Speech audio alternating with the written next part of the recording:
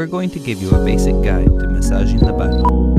We will be looking at some general techniques that you can apply to almost anyone who would like to experience the ease and relief massage brings. James Orsi, a nationally certified massage therapist from the United States, will be showing you these techniques. Step 1. You will need a massage table, a mattress or a mat, a sheet, towels, a pillow or cushion, massage oil, a volunteer. Step 2. Getting started. Massage can be done just about anywhere, but it is much easier for a person to relax if you find an area that is quiet, softly lit, and warm. You can even light some candles or play some soft music to help set the mood.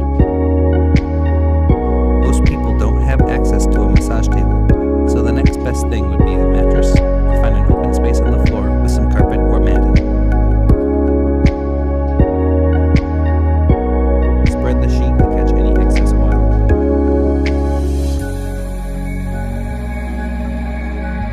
The most important thing to remember is that the person being massaged should be as comfortable as possible to enhance the relaxation and deepen the benefits of the work. To begin, undrape the part of the body we are going to massage. Put some oil in a cupped hand and warm it by rubbing the hands together. Step 3. Stroking. Apply the oil using long, smooth strokes. This is one of the most basic techniques, but also the most used. It is an opportunity to find out where there are any tension spots or sensitive areas, and it also serves as a smooth transition between the other techniques. You can vary the tempo and the pressure to explore the range of sensations, but it is generally recommended to use the greater pressure towards the center of the body. Step 4. Lifting.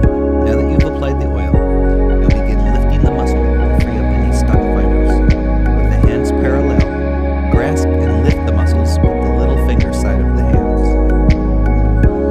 Try to keep in contact with the person at all times, even at the top of the lift. Move the hands in towards the person's center and repeat.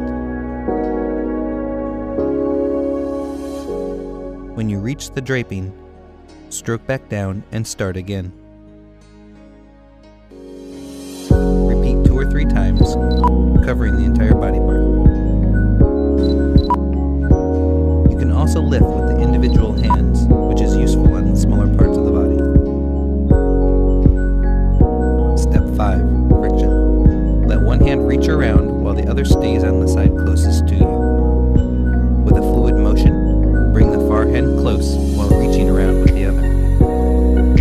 Friction is very close to stroking, but usually a bit deeper, moving the fibers of the muscle.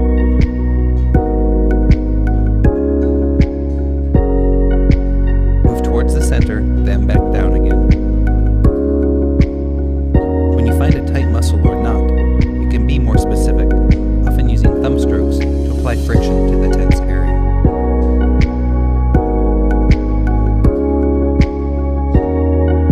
Step 6. Pressure points.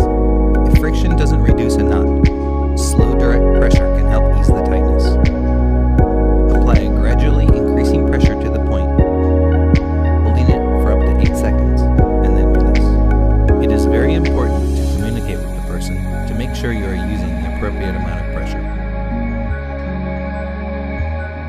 Usually, the thumb is the best way to apply specific pressure, but other fingers can be used, or even a knuckle or an elbow. Never apply strong pressure to joints, major blood vessels, or the spine itself. Step 7. Percussion. Make loose fists with both hands and gently start tapping the muscles, using the little finger side of the fists.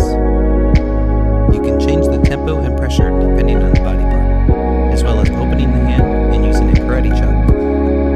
By this time, the muscles are starting to loosen up, increasing the blood flow and allowing the nervous system to perform the body's self-maintenance.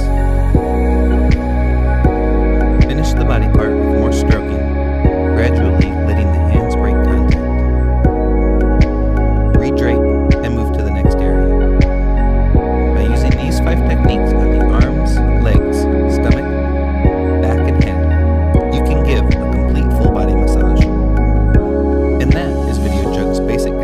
massaging the body.